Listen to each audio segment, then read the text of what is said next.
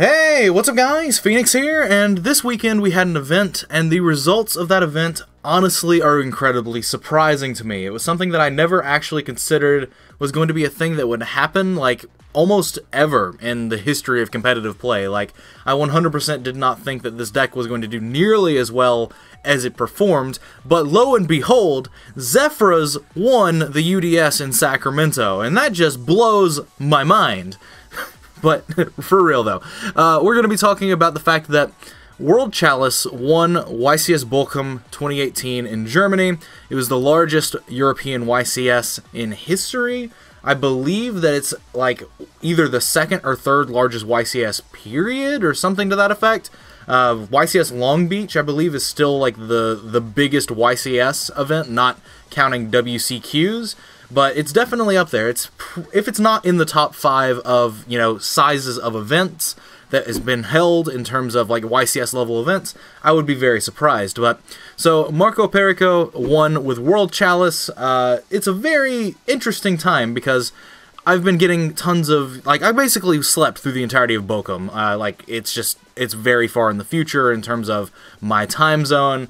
I stayed up and watched one match of day 2, but then I went to sleep, and I woke up as people were texting me saying that World Chalice was in the finals, and obviously that's such a that's a weird text to wake up to, especially when he has a list that I can't really get behind and agree with, and that's definitely something people have been wanting to know, is that I've been getting messages on multi-platform, bases of, what do you think of this guy's deck list? Have you seen his deck list? And yeah, I knew of his deck list basically right after he won. Me and another person in my own Discord, we basically just played the VOD on slow-mo, and the first 3 times he looks through his deck, when he resolves his Lee Search, his Transmodify Summon, and his Shine Ball summons, you basically see all of his deck, in those 3 instances, because he thumbs through the cards very cleanly in most cases.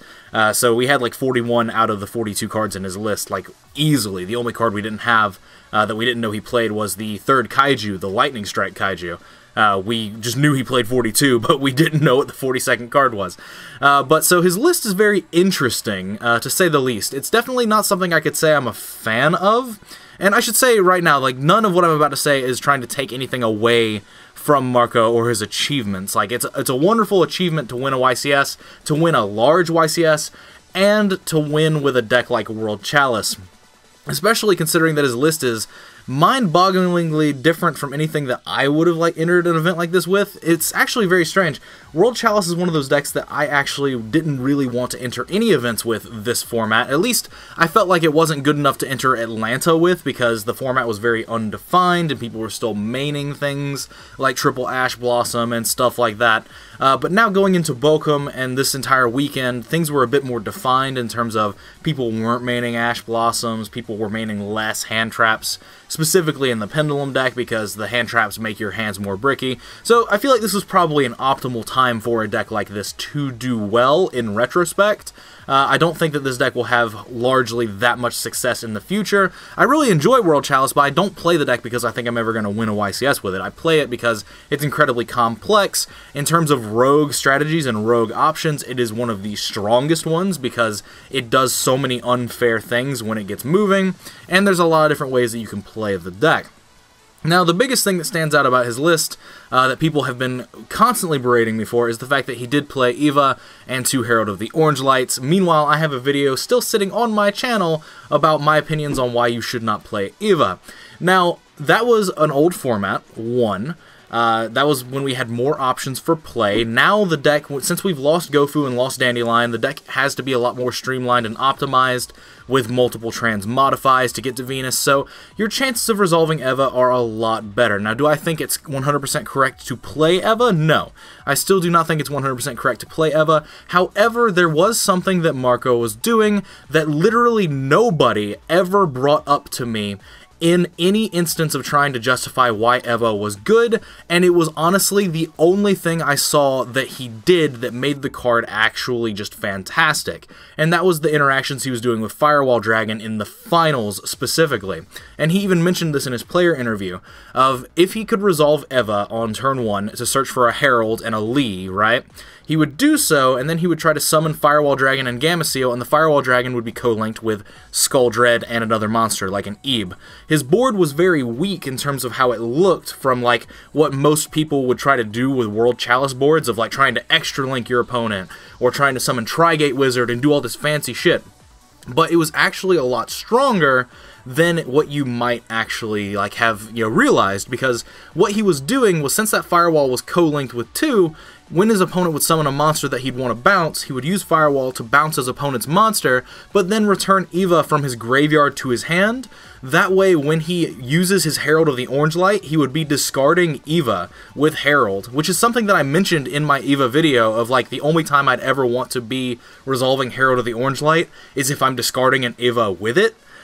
Basically, because then what that does is it turns his Firewall Dragon into 2 disruptions rather than just 1, because he's bouncing the Eva to his hand while bouncing an opponent's monster, so that's 1 disruption, but then the Herald of the Orange Light discarding Eva for the 2nd disruption is then searching another copy of Lee and another Orange Light from his deck to be a 4th interruption, or 3rd interruption, combining with the Gameciel. 4th and 5th combining with the Gameciel. So basically, he has tons of interruptions, and that's a play that literally nobody brought up. Absolutely nobody brought that play up to me at all in any way, shape, or form when, like, I made the when I was dealing with comments on that video, when people were presenting arguments to me, when I was looking at people who were playing Eva. No one brought that up, so that's actually an interesting thing. I feel like if you were going to play Eva, this is probably the best package to run, because, again, when people were, like, testing Eva and were asking me about it, like, it was always, like, at least 3 Herald of the Orange Lights, 1 to 2 Evas in the main deck, Christia in the main deck, and, like, Herald of the Green Light or Purple Light is, like, a splashed other card just so that you always have targets for Eva. That's an engine that I still believe is wholly incorrect, because that's a lot of cards, that's a lot of bricks.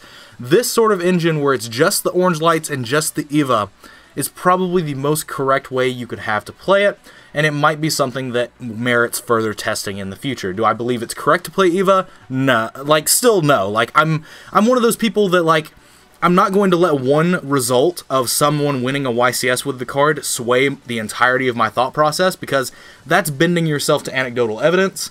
But if you actually, you know, take the result and test upon it, which is something that I have been doing and I'm going to continue doing, that is how you actually come to correct results. Because everything people were telling me about Eva was, oh, you could do things with Summon Sorceress, you could do all this, all that. None of that was ever, like, very impressive to me, because it still involved your deck having bricks in it. Meanwhile, this, you have the smallest package you could play the card in, and you're using it with your Firewall Dragon to turn your Firewall Dragon into an extra disruption and an extra negation than it already is. Like, turning Firewall into 2 negations or 2 disruptions rather, 1 disruption and 1 negation, so 2 forms of disruption, was fantastic. Like, that was the play that I saw that was like, wow, nobody ever brought this up to me, and I'm surprised I didn't see it myself, because every time I resolved Firewall, I was always trying to bounce 2 opponents' monsters with it, or I was using it to, like, return a card that was a combo piece from my graveyard to my hand. But with Eva, if you use Eva with the Herald of the Orange Light, then you're getting another Orange Light. So, like, that's actually a really cool play, a really cool application. Can it still break your hands? Yes, but it's a small enough engine that it probably will not matter that much. And also, with 3 transmodifies, you could draw into the Orange Lights or the Eva and transmodify any of them to either Lee or Venus, based off which one you had. So there's a couple of different, like, reasons why the deck has streamlined its way more towards Eva being better. You know, with the loss of Gofu, with the loss of Dandelion, the deck has to be more Venus-focused, hence the 3 transmodifies in his build. And so things just sort of developed naturally for the card to be a little bit better positioned. I'm still not sure if it's correct or not. I still stand by my original statement of I think the card is suboptimal, but it does still allow you to generate stronger boards. That is a fact that I cannot dispute, and it's strictly because of that Firewall Dragon play that nobody else brought up to me. But anyway, now that I've spent like 8 minutes of this video talking about Eva, the Kaiju package is interesting.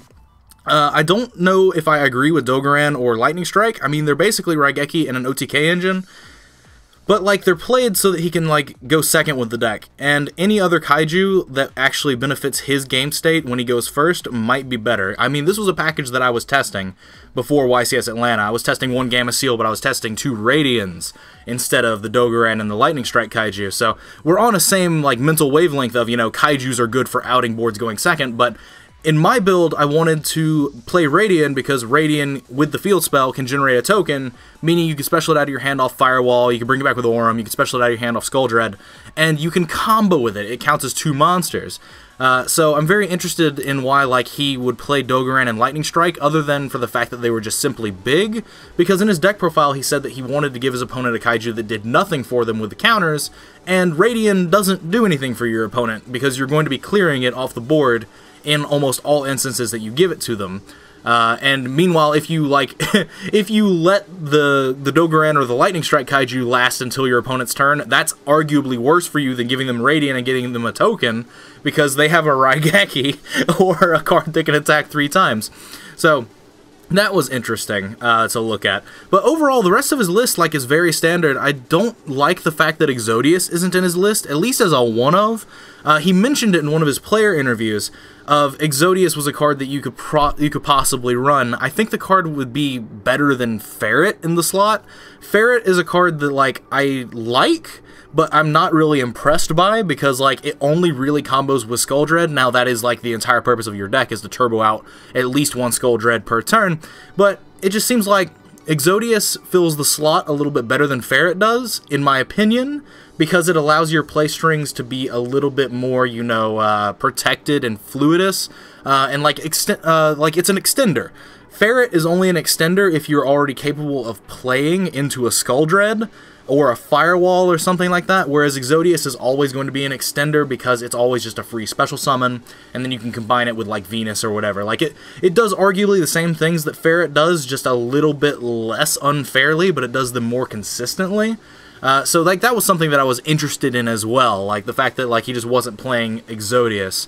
Exodius is a card that I don't think that I would ever cut from World Chalice, because it's just like, you need to be able to play a long game. That's something that really like strikes me about his deck list, was that it's like, it looks like it's very all or nothing. It's very much you blow your load once, and if you can't finish the game out, then you're done. And like, so basically his deck was like a one-trick pony in that regard. If it has very little recovery option and very little like ways to play in the long game, because like that's something that Exodius has always been a huge thing for, is that like you can throw cards into back row and then Exodius them back into your deck, and then like if your opponent is low on resources, then you can start playing again the next turn, and like you have all your resources and your opponent doesn't. Like that's a pretty big thing. But regardless, I mean, his deck list is pretty standard in most facades and most areas. The 2 Skuldreds are kind of interesting. I think that you wouldn't need 2 of them if you're playing Exodius, me personally, but the fact that he's playing Beckon to make Baguska is cool. The fact that he's siding Dweller is also cool. It's something that I've considered in my testing. I was just basically playing Chosen for a long time, but then, you know, Baguska has become a little bit more powerful in the last, you know, couple of weeks. Siding Jinzo for the Transmodify play is really cool. That was a joke like 5 months ago, but it turns out it's actually just like real. I don't know if he actually did it during the tournament, but I mean, it's a cool play to do, especially like if you do it like turn 1 against like some deck like Paleo or something. But otherwise, like, his deck is very standard, and there's a lot of very powerful cards in his side deck of, like, 3 Mind Control, 3 Evenly, the Mask of Restricts, the Anti-Spells. Like, his entire deck is built to be, like, it has a lot of very powerful cards maximized in it, in terms of the side deck and the main deck, in terms of, like, the Venus, Transmodify, Brilliance, all that sort of stuff. There's just the things that, like, I don't agree on in his list are the things like the Rescue Ferret and the Eva package, but the Eva package I can sort of, you know, I can sort of, like, start testing that on my own, and probably, it's growing on me more with the Firewall play. That's the only play, like I said, I've ever seen anyone do that actually makes it look like something that would be worthwhile to do, is turning Firewall into extra negations by bouncing Eva to hand. That was, again, something that nobody ever brought up. Everything that everyone was bringing up was things like Summon Sorceress, all these things that, like, just require you to be playing the game, like, super hard. Meanwhile, like, if you can make 1 Firewall Dragon and resolve an Eva, like, that's just 3 forms of disruption, because you have the Herald, you get the second Herald, and then you've got the Firewall. So, like, that's a cookie-cutter good number. I like that number. Like, the fact that Firewall can just make you have 3 interruptions if you resolved Eva on the turn that you summon Firewall, that's actually just great. That's very good. But, basically, congratulations to him for winning the event. I'm a little annoyed that World Chalice won this event, because now people know what my cards do. People have been asking me if I'm happy that World Chalice won, and I'm happy for the man winning, and I'm kind of proud that the deck has a win. At least now, like, the deck isn't absolutely terrible in players' minds, but at the same time, one of the biggest benefits of me playing this deck was that every time I played an opponent, they had to pick up and read my cards, and I got away with some crazy shit of, like, just summoning Lee and saying, activate effect, and my opponent would be like, what does that do? It's like, I'd say, it's Stratos, it searches a World Chalice card, and they would just activate Ash on it, and then I would just play Transmodify and be like, ha, I got you. But now people have a much better knowledge of how the deck operates because they've seen it win an event, so now, like, that sort of advantage you got from your opponents not knowing nearly as much about your deck as you do is now gone. Like, you don't have that extra added layer of benefit of your opponents don't know what you're doing nearly as well as you do, so they're going to be, like, less likely to hit the right cards with their hand traps or with whatever. Or they're likely to miss side cards or whatever. Because, like, there was one person on live stream, I think it was like round 8 or round 9, was playing against World Chalice, and he cited Anti-Spell against World Chalice, and World Chalice plays, like, between 25 to 30 monsters and, like, 10 to 12 spells at max. Now, all of those spells are very high-impact spells, but the monsters 100% can carry the entirety of the deck, and Anti-Spell doesn't really do that much against the deck except cut it off from a couple of extenders that the deck may or may not have even opened. So, like, it's things like that that you could take advantage of before this event, and now I feel like those are going to be taken advantage of a little bit less after this event. So, am I happy that Marco won? Am I happy that he got to win with World Chalice? Am I happy that World Chalice is at least a bit more validated as a good deck? Then absolutely, yes.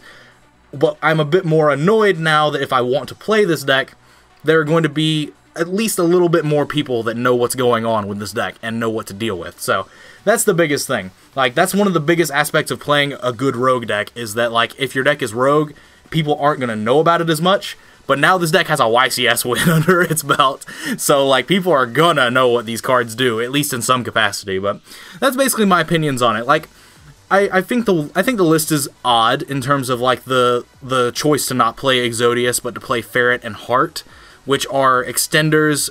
In my mind, they're inferior. Like, Ferret is an inferior extender to Exodius, and Heart is an inferior recovery option to Exodius. So the fact that both of these are in this list instead of just playing Exodius's, I find a little bit strange. I mean, Exodius is not a necessary card by any stretch of the imagination, but it makes your game plan a lot more safe. It's a safety net. And so, like, you kind of need that with this sort of deck because you run through resources, like, almost instantly turn 1. So, like, having any safety net at all is kind of valuable. But I digress. Those are pretty much my opinions on it. People wanted me to make a video on my thoughts of, like, the event and all that sort of stuff, so here they are. I tried to do whatever I could to, like, not be ignorant about it. Like, that's the thing, is I've been talking to a lot of people have been commenting on my like, Eva video specifically of, like, looks like you were wrong, Eva's correct. It's like, no, that's not how this works. It has one success. That is grounds for us to go back and retest the engine under this new format. But it does not mean it was 100% always correct from the get-go. It means that there is more information to go upon. And like I said, the Firewall play bouncing Eva to his hand is actually just amazing. Like, if there's anything that makes me run this card now, it is that specific play and nothing else. Because everything else is dumb, it's stupid, it's win more. But the Eva bouncing itself with Firewall, that's fantastic. Because, again, Firewall by itself, with a Herald in your hand that you searched last turn, Firewall plus Eva turns into 3 disruptions. 2 of them are monster negates. Like, that's actually powerful. But anyway, that's going to be it for this video. Let me know what you guys thought in the comments down below. If there's anything you want more opinions on, definitely feel free to ask. I'll do my best to answer, all that sort of stuff. But other than that, thanks for watching, guys. Like, comment, subscribe, do all the nonsense you usually do. Check out the links in the description. Thanks for your time as usual, guys, and take care. I'll see you in the next video. And so now that the video's over, I'd like to give special thanks to my patrons, Iradium, Yuki Phoenix, Troy Perkins, Eric Gertson, Tour Guides Guy, and Ringleader, as well as everybody else that's supporting the lower tiers. You guys are forever awesome for the support that you give. You help make things on this channel possible, and I cannot express the amount of appreciation I have for you guys. You guys are awesome. Thank you so much for the support.